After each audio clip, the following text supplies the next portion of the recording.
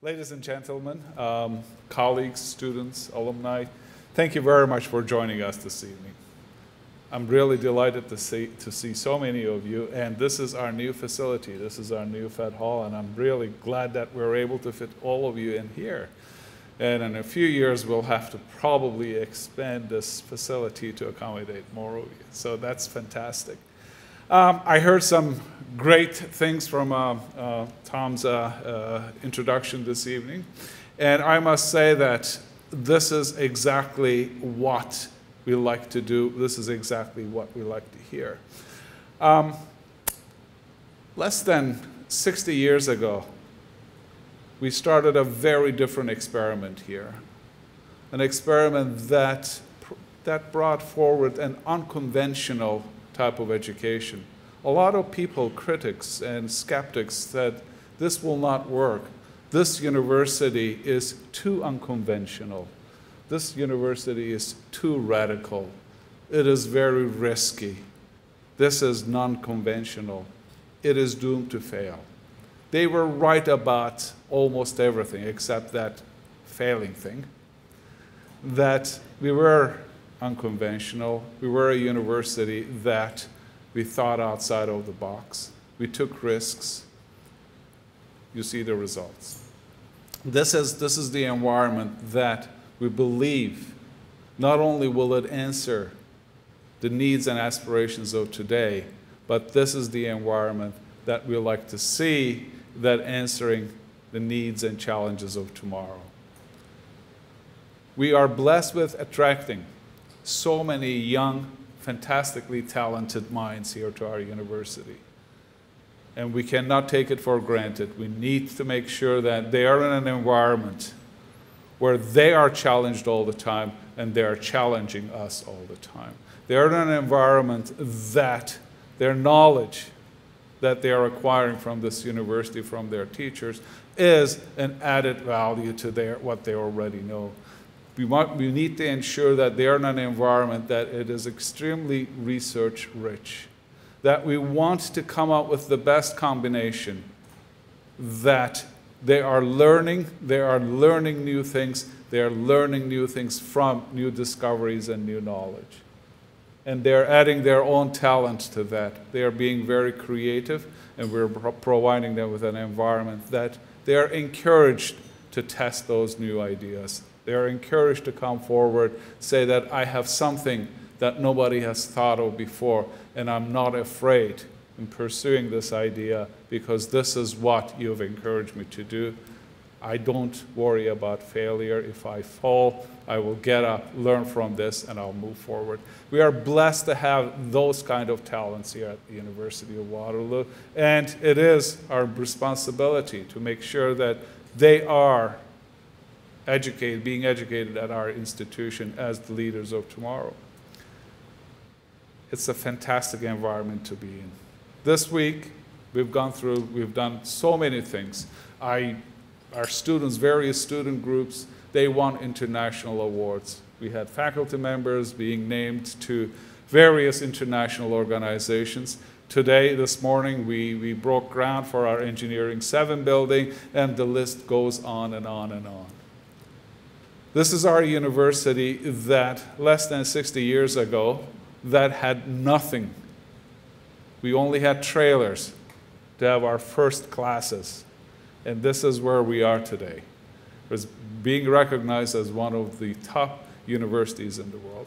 Ladies and gentlemen, this is not where we want to stop. This is not where we want to pause, sit back and say, what a beautiful scenery, let's enjoy it. Have a glass of wine and enjoy it. We don't want to pause, not even for 1 second. This is a very exciting time for us. The world is waiting for the University of Waterloo, waiting for its graduates, to ensure that our future is well looked after.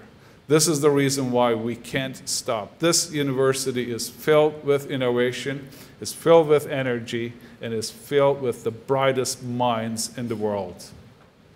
If you took a infrared satellite picture of this campus, now let me bring a little bit of engineering and science to it, this campus will be glowing very, very brightly. It's thanks to you. This year, first time in our history, ladies and gentlemen, this is something to celebrate. Please, let's do it. 54% of our incoming class, undergraduate class, came to this university with 90+ average. 90+ average. More than half our students came here with 90+ average. We have the largest number of students coming to our university with 95+ average. So this is not by accident. This is happening because our students are so mature, they are academically so strong, and they are choosing our university from all around the world to come here and study. When I talk to you at the convocation with Professor Russell and I, we have a great time talking to you while as you're graduating.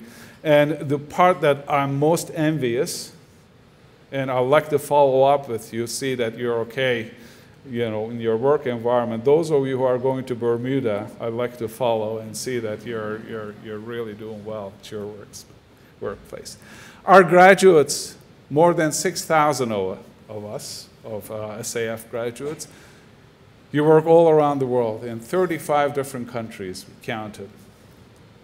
Large number of you are already leaders. They occupy leadership positions.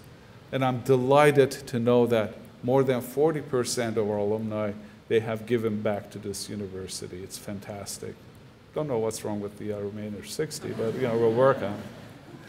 Now, joking aside from this, we're grateful for your contributions. We're grateful for really being the custodian of our school, making sure that it is functioning, it is providing education and scholarship at the highest level. This is what we're expecting from our school. This is what we will continue expecting from our school, and nothing less than that. Our future has many challenges. The world economy will be going through various levels of fluctuations. We will have environmental challenges, we will have food security, we will have water issues, but we will also have tremendously exciting other opportunities that will be provided to us. And we will like to make sure that our university is not a bystander. We're not watching what's happening around the world and trying to respond. We will be one of the architects in building that future. Yesterday, we remember those who gave their lives for freedom, for democracy, for our country. We remember them.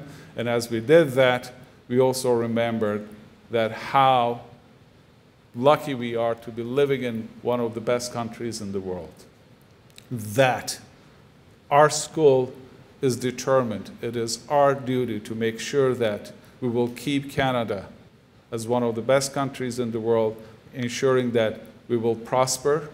We will make sure that our country economically will be very strong, and the only way to do this is through the leaders that are educating at this university. Ladies and gentlemen, this evening we are celebrating and acknowledging those who have achieved very high academic achievements. I congratulate them. I'm very proud of them. On behalf of all my colleagues, let me again thank you for being here in this lovely evening. But your support, your connection to our school and to university means a lot to us. Please, as Tom said, keep your connection with us. We count on your connection, your support, and enjoy the rest of the evening. Thank you very much.